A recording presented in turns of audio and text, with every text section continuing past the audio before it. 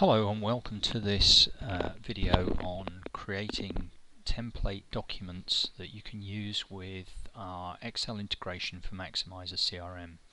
In this video we'll have a look at how you can set up your templates and many of the features that exist within the Excel integration.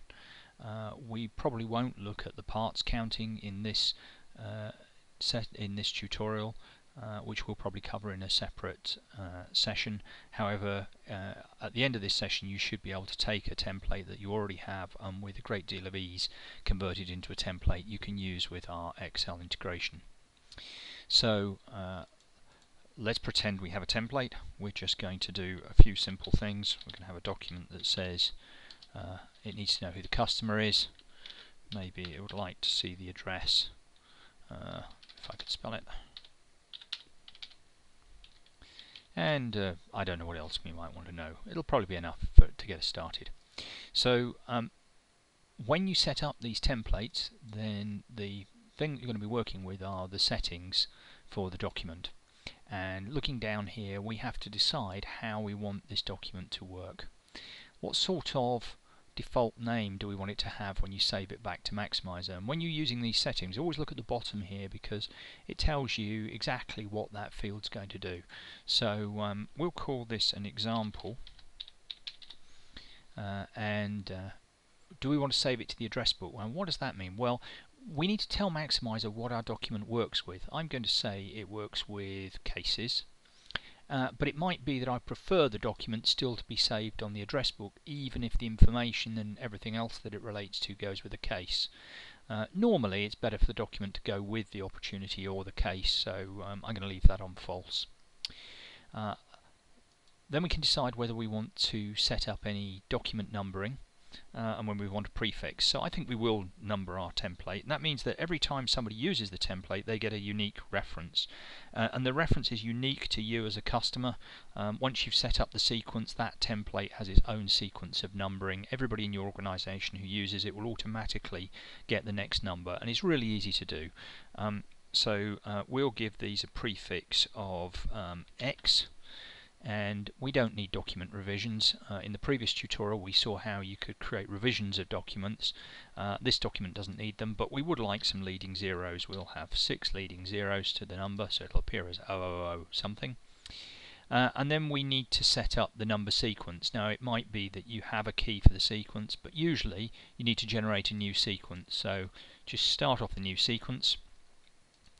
Put into here the lowest number that you want the sequence to start at, so we'll start at 1000, and then press the new sequence button again.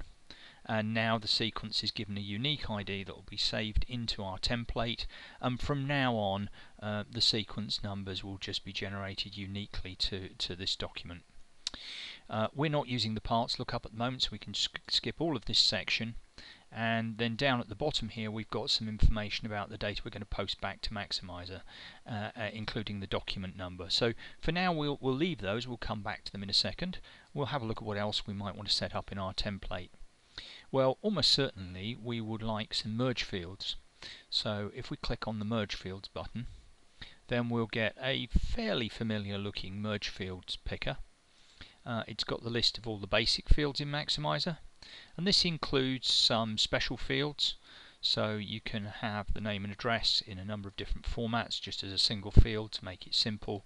We can have the client's name with Mr. Mrs. So if we just select that one and then put it here, and we'll have the address in, well, since we're going to work with this Scona, we'll have it in US format. And if we need any of the user-defined fields, then they'll all be here and we can pick them off. Equally, you can go and choose fields from the opportunity, the service cases, the user. So for example, I might want to put the person who's filling in the sheet's display name on here. That'll give us their display name. And if I am using the document numbering system, then I can also get the document number, so we'll put that at the top there. And that's it. Now we've effectively we've pretty much created a template at this point, unless we want to set the template up so that it can write something back to Maximizer.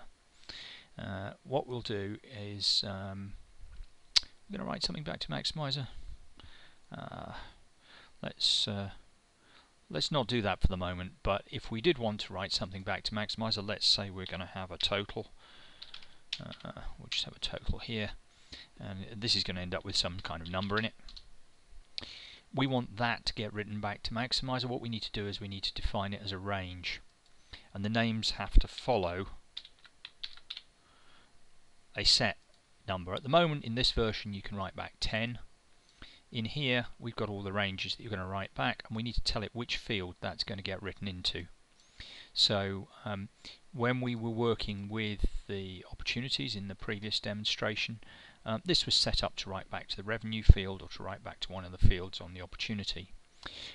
We'll probably make this a little bit quicker at some point, but for now, since you only do it when you're doing the template, what you can do is you can bring up the list of writable fields, and then looking at the fields that you might want to write back, let's see what we've got. Well, there's an alphanumeric field that's probably not doing anything else. It's a historical field from Maximizer. I'm just going to use it as an illustration. If we click on the writable list, then it shows me only those fields that we can write back, and this is still one, so I'm just going to select it for a moment, and then I'm going to copy, well, in fact I'm going to cut the name of that, and I'm going to take it and I'm going to put it in the setting against the CRM1 range. Now that that's done, the system knows that whatever value is in CRM range 1 should get written back to this address book field when you update Maximizer. So that's fairly straightforward. Having said I wasn't going to do that, it's so simple I've done it anyway. So there we go, it's all set up. So all we need to do now is save this as a template.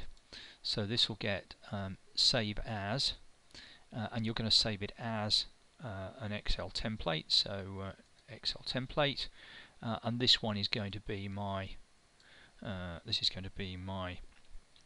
example template. Could be whatever you want it to be. And that's it. So now we can close it. We've actually created the template, and all the settings to do with it are inside the document. So at this point you want to test your template to see how it works. So we'll create a new document from My Templates, and in the My Templates we've now got a new example template. Pull up the copy of the document. Because this one works with cases, I can now choose a case. I can choose to what I'm looking for, maybe just unresolved cases. Have a quick look. Oh look, there's one here at Ansley to do with a faulty product. We'll make this to do with that case. So now up here in the top right hand corner I've got the case information showing as associated with this workbook. I can pull in the details. Now one of the things I should have done, I didn't really do, was make sure that my cells were set to a sensible size for displaying something like an address. So my workbooks come out a little bit strange at this point, but that's not really a problem. So now I've pulled in the details. I've got Joe Napoli, I've pulled in the name of the person the case is to do with, and the name and address, what we need to do now is number our document using the numbering system we set up. So we've got X001000 as the first document, and all we're left to do is save a copy back onto the record in Maximizer. It's going to be X001000, and that's it. It's done.